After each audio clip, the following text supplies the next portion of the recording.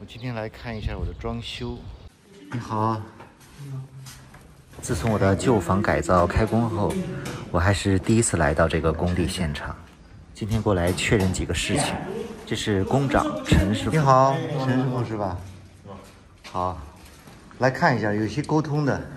我一会儿把那个管线机那个人可能要过来，是吧？这个客厅是装风管机的，风管机在这个地方装一个，他一会儿会过来。这个线是他们留的是吧？这个线是不是给他们留的？对，这个这装风管机的是吧？对对对，风管机这边。他好像一会儿过来，他正好那个我已经下单了。客厅的空调升级了一下风管机，厨房也做了很多的调整。我看一看，哎，这个地方装那个，最后把冰箱移到这儿来了。啊，那个这个最窄那个口有，我买那个冰箱面宽，可能只能搁下这款冰箱啊760的，对呀，我800的冰箱应该可以。哎，800冰箱都830不行吧？830的冰箱啊，830的冰箱，因为能大就大点呗。可以，没问题。确定可以吗？啊，你看一下。因为那个设计师说不行。不是，你回来你拍个照片，把这个尺寸拍一下。要是要走全屋，你比如说咱们公司的那个全屋定制，那就他来设计这个。对，他现在就弄的就是这个。哎，对，这意思。就如果他做成柜体，可能有点悬了，是吧？是不是咱们公司的？对呀。全屋定制。对呀。那他给你设计的。他是在设计吗？他跟我说就不要超过770。他说不要超过770。肯定还有柜板。对，他有柜板。因为上面要打凸。它这个柜板还有双开门的这个，我们刚刚遇到过刚刚的事。对呀。你还有开门的距离。没错，他那个但别呀顶进去了，我操你两边至少有个15公分的距离。他那个开门倒是可以，完全可以，就不碍事儿的。就这个意思。他有时候卡在墙里都可以开的。所以说他说770这个东西，它肯定是有柜板，是吧？那肯定是。然后这个是从我这个原来的那个颠倒打下来了是吧？那太好了，太好，就是这个地方，这是安那个烟机的，然后从这打出去。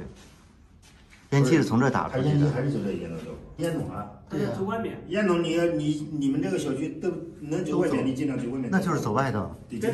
那就从这走外头，对。外面烟到里面烟到把封掉。对，把它封掉，一定要把它封掉，有味儿啊。这个厨房跟原方案相比，改动是比较大的，几乎整个格局都做了一个大调整。好，那太好了。万一不要，你给他家对，太好了，就把它封掉，因为这个又脏又味儿，然后又不好用。就是底下打孔。现在一定要把它那个整个孔给封掉啊！现在打孔就直接对这个窗户。对，往柜子对柜子里面走。对，做一柜子从这给遮上。对，他们都走外面。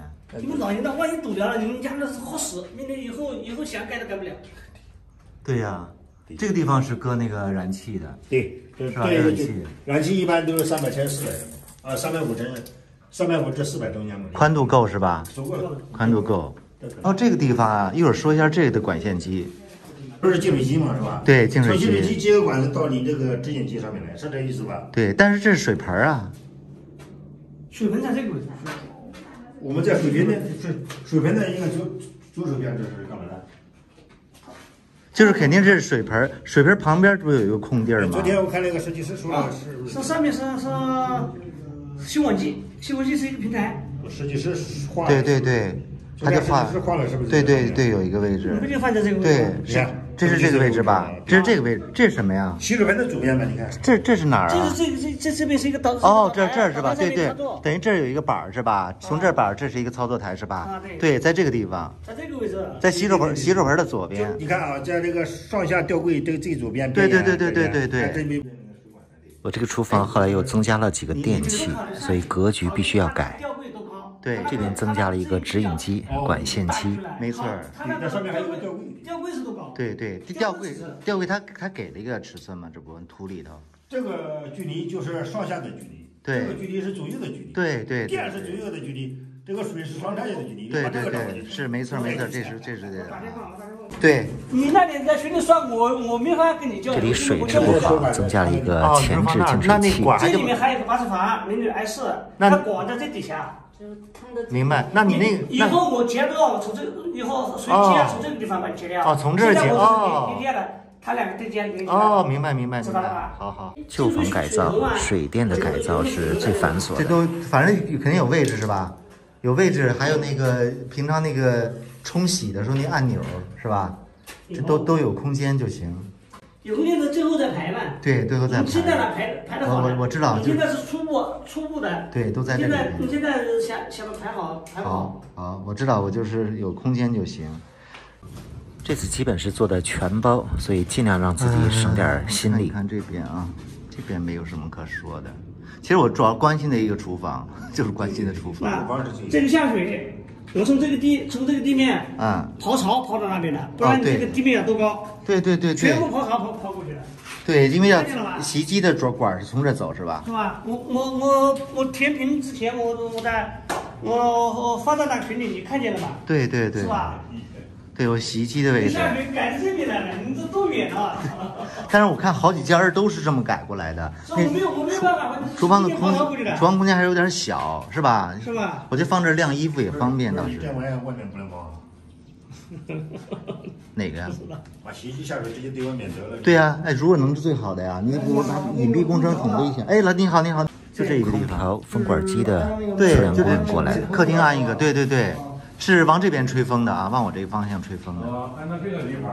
对，居中一点啊。往前吹是吧？那个后面应该还有个隐藏的窗帘吧？把那个要想一想啊。这有个窗帘。对，因为这后面是，对，应该有窗帘。窗帘盒是多少的？啊，这离窗帘好像不好看。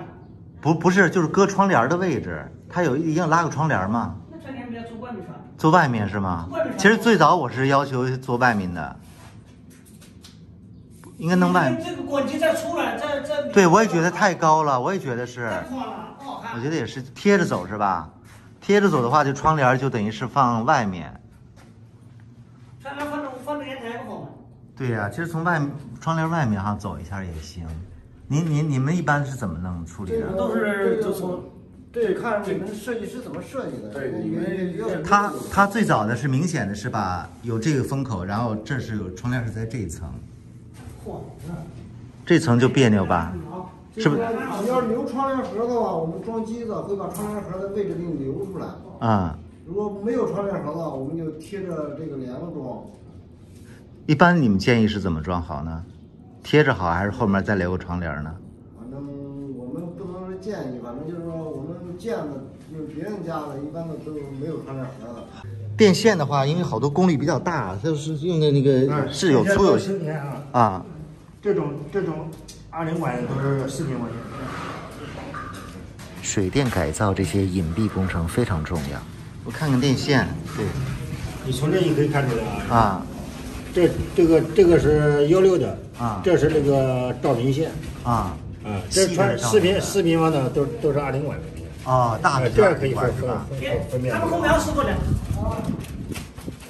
哦，我感觉这个有4平方。你看这大功率的都是4平方的。啊，大功率都是4平方。对，因为之前这边电老出问题，要么就功率不够烧了啊，什么断电啊，就这块一定要保证，是吧？因为大功率的多，现在就是只有照明的是细管是吧？照明的还有普通那个客厅里普通插座都是4平方，都是2平方，都是2.5的。2.5的啊。对。照明。它这分2.5、4和4是吗？厨房、卫生间啊，空调全部是4平方的。好。京沪线，我给你京沪线，你过来一下，京沪线是用的是6平方线啊，是全部都在这个地方，给你换了一个大的承开。好，一定要大啊！小的你那小的用不上，家里那个用这样大的63的，63的。啊，63的，那大的。好。是吧？好。这里面6平方线到这儿。6平方线。咱们这里面是6平方线啊，是吧？你到这个地方能看出眼的，这个线6平方线。眼单都能看出来。好。对。一旦要修，可头疼了，这电呀、水管啊，可头疼了。那个洗衣机过去肯定没问题吧？没问题，没问题。啊，别那洗衣机那可别出问题。洗衣机它是现在是上排水。上排水对吧？对，这肯定不行。但是下排水肯定不行。但往回流的时候应该不会出现堵塞吧？它那边有高度，它没事。有一高度哈，好。隔音就这隔音。对，就两边的隔音。这个渗铁的没那么响，我渗铁的好多了。反正就是特别，我不知道怎么回事，就是尽量把隔音。你那个响声大是 PC 的，那个响声大。这个渗铁铸铁的这个东西，但很响，我不知道。那这些地方都得包吧，隔音的，一定要包啊。你看到时候跟公司一样，这个包的不是。对，一定要包。还重新打了一个孔，挺好的哈。他就为了挡那些破孔。这样的话，它不是贴边了？对，这个想的挺周到的。推到80公分。你想象不出来，你看啊，这是200，这个位置。这个位置是吧？我看看从门进来。你看，基本上就是说。哦，那还可以。到这个位置，你要是再往前2米。明白。好，这个靠边一点。哎，这个墙要拆，你们是知道的是吧？知道要拆吗？啊，这个墙。知道。我问一下，是杨工就是杨老师。他是其他人来拆是吧？可能其他人不是我。好，那我知道了。这个我必须第一个就想到，你扔来扔去的，没错。万一这是隐患的。我开始还琢磨说地怎么特意弄成这样嘛，还真是特意给保护一下。我特意给你保护的。直接拆管了，他就你直接在水泥上面了，是吧？对。不然你这个你这个不能是光老是今天你踩了，明天他踩过去，还有搬东西呢。对，没错。还有那个装了地装东西都要搬过来。对。哎呀，这些复杂的管儿啊。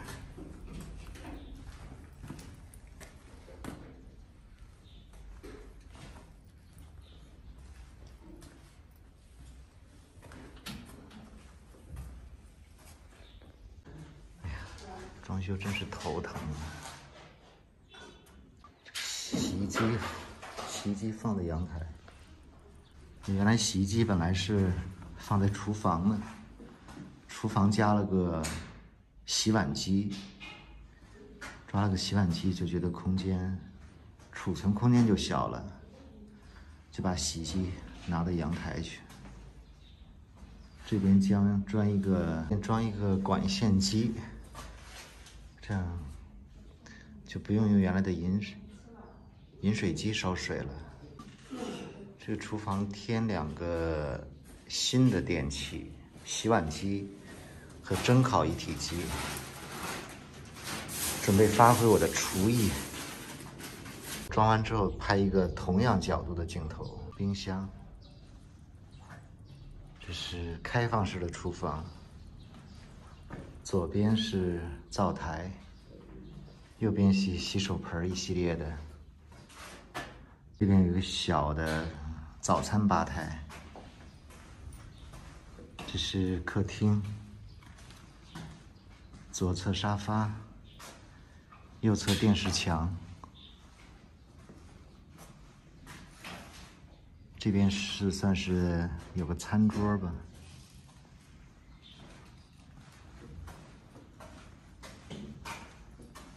这算是主卧，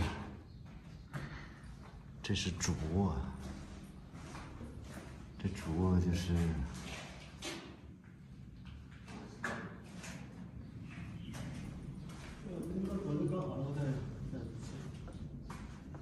这边有一个开放式的小卫生间，这算是一个也是卧室吧，客卧。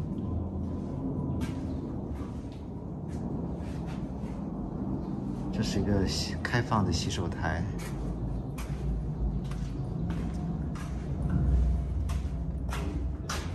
这是卫生间，重新改造一下。这边也算是一个工作间，也可以改造成卧室。然后朝阳的还有一个小卧室，这个比较小一点。估计还要2、3个月才能初见眉目。好了，今天就这么着了。